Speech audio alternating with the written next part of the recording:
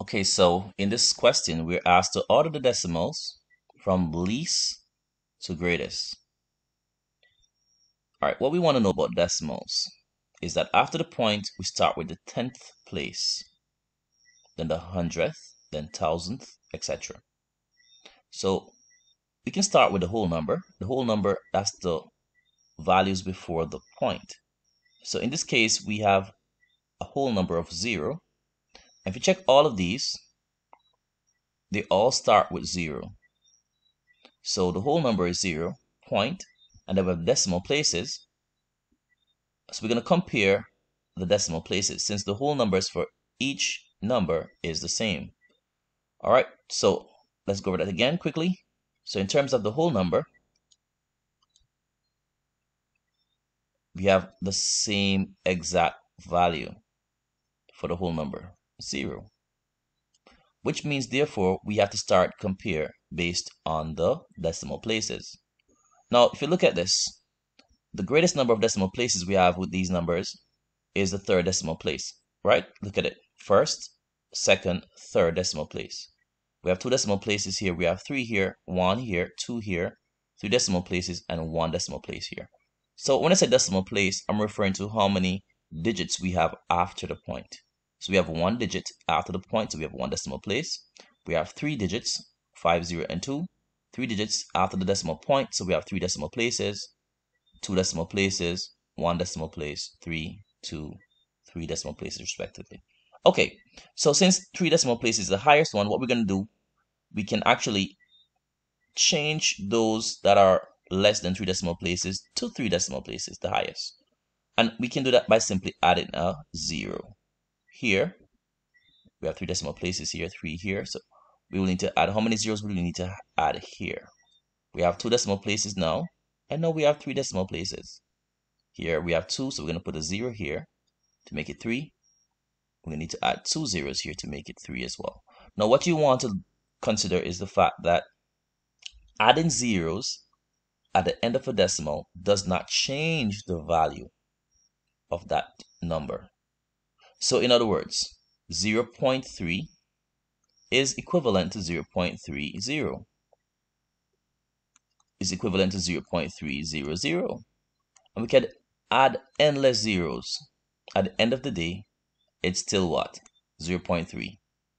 These do not change the value of the original number, 0.3. Okay, so we can just add zeros at the end.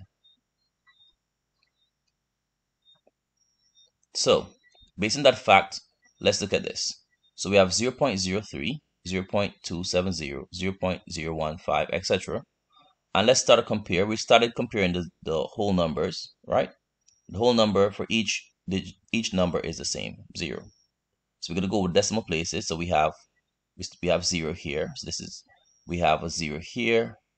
We have, so we know that these 2 numbers will be the smallest numbers because in the first decimal place, we have zeros. So of course, the others are bigger because in this case, we have 1 in the first decimal place. We have 5 here, 8, 3, and 2 here. So these will be our smallest numbers. So let's work with these 2 numbers for now. Let's go to the other decimal place for these 2 numbers that started with 0.0. So we have 0.0, 0.0. Up to this point, they're the same. But the next digit after is a 0 for this one, but it's a 1 for this one. So obviously, this one is larger because 1 is greater than this 0. So this is 0, 1s, 10th, 100th. So in the 100th place, we have a 0 here. In the 100th place, we have a 1 here. So this one is larger. So 0.003 is the smallest number that we have in this lineup, followed by 0.015. Okay, all right, so we finished with these guys here. Let's look at the others now. Okay, so we look at 0.0. Let's look at 0.1. Do we have any being 0.1? Right here. But this is the only one that starts with 0.1. So that's the next number that we have. in the lineup from what? Least to greatest. Okay, remember these start with 0.0. So these are much smaller. This one that start with 0.1, obviously. If we compare in the 10th place, this one has a 1 and these have zeros. Okay, so if we ignore this point, it's like we're saying the number 3, this is like 15 and this is like 100. If we ignore the 0 point and start here, we're saying 0, 0, 3, that's 3. 0, 1, 5, that's 15. 1, 0 is like 100. 3, 1500. You know, if you want to think of it that way for now. But let's go on now. Since we start with 0.1, do we have any with 0.2? Yeah, we have one right here. Only one that we have is 0. Start with 0.2. Start in the 100th. In the 10th place, we have a 2 here.